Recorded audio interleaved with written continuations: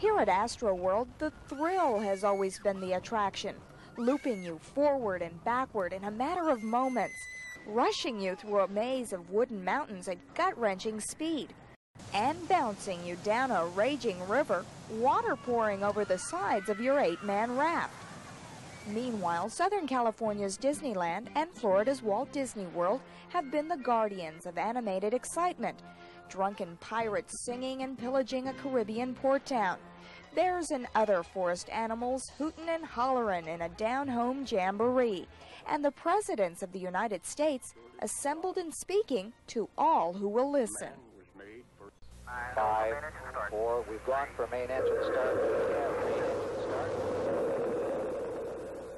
But the same technology that created the space shuttle, put computers in our homes and aliens on television screens, is bringing three-dimensional animation to amusement centers outside the Disney family.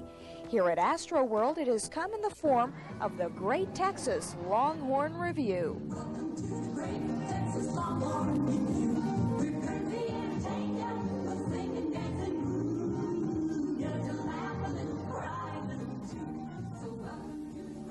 The production is the brainchild of Gary Goddard and Tony Christopher of Gary Goddard Productions. And of course, AstroWorld General Manager Lamar Parker had a lot to say about the final product. The purpose in this particular attraction is to broaden our appeal to the families. The new baby boom generation is being born today, and we want to recognize that. And this really appeals to the whole family. We had 2 or 3 ideas for them, but they were really strung out on this idea of having a kind of a Western review. So we thought about it, and we started thinking about different characters and different things that could come together. So that's really what we put together, a Western review. And we knew we wanted a cast of animals in the tradition of these kinds of shows. And so we sat down and said, well, we're going to be in Houston, Texas, so what kind of show should we do? And, well, it should be something about Texas. And one thing led to another, storyboard sessions and gags, and coming up with ideas and songs, and what came out of that was the Great Texas Longhorn Review. The time involved in producing the Great Texas Longhorn Review is one of its most amazing aspects. It went from the drawing board to amusement park attraction in only 7 months. The people of Advanced Animation in Connecticut brought life to Goddard Productions' ideas, taking scale-size figurines and blowing them up to life-size, carving the characters in foam, forming the faces in fiberglass, installing the hardware that will bring the characters to life, sewing, painting, airbrushing, measuring, cutting, and finally, hauling them to Houston to build a one-of-a-kind entertainment for the entire family. We don't do these just for kids. This is not a kid's show. This is a show that works on many levels.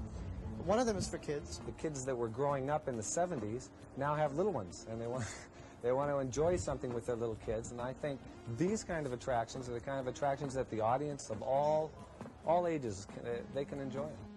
Now you know how these toe-tapping, two-stepping robots were created, so let's meet this menagerie that calls the Cow Palace home. Now, folks, this here's a place with Texas hospitality. So when you feel the mood... Slick Silver is the master of ceremonies, a pig with a pun for everything.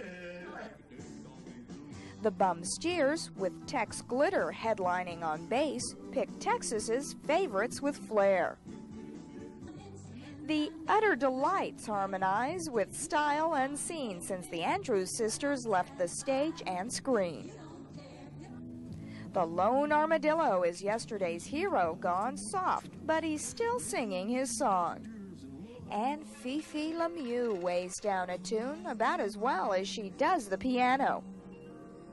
Buck Acorn has been riding the range too long and can't seem to find a friend. And where would any hoedown be without a penguin? A penguin? Yeah, well, they call him Tenderfoot Pete, and his is a sad tale. Overseeing this barnyard is an obnoxious pup named Gabby, who earned his name for a good reason. I like the little dog that came out of the thing and said, "Yoo!" The big cow at the end, the one that played the guitar, the one that sang Blue Moon. Why did you like him the best? Because he has a real deep voice and he was wearing sunglasses and his hair slicked back. Tenderfoot Pete, because I felt sorry for him. I like that Blue Moon. That was a good rock tune several years ago. I think it's fantastic because it gives not only children but adults the same enjoyment. The Disney folks would call this audio animatronics, but the people at Gary Goddard Productions, who were originally in the Disney fold, are calling it animated theatronics. Whatever the name, either camp will tell you that the potential for this concept is limitless. Because of computers and microtechnology and all of these various things that come about because of the space program, there are groups that can duplicate the kinds of things that Disney does in a much simpler fashion. I mean, nothing simple, but in a way that is economically feasible to groups outside of Disney. In 5 years, I hope we'll have characters walking around on the stage. You know? He'll walk around, he'll welcome you to the show, and walk off stage. And that's certainly not out of the realm of possibility. And I think there's a lot of ways that we can explore in using the theatronic process, not just as an entertainment process, but as a process to enlighten ourselves and enrich our everyday life. For those of you who would rather spin round and round or shake your insides on a Coney Island roller coaster, have no fear. We're going to always have thrill rides at Six Flags or at AstroWorld, and we'll have probably a new thrill ride in the future. But this year we're putting in the Great Texas Longhorn Review to broaden our family appeal.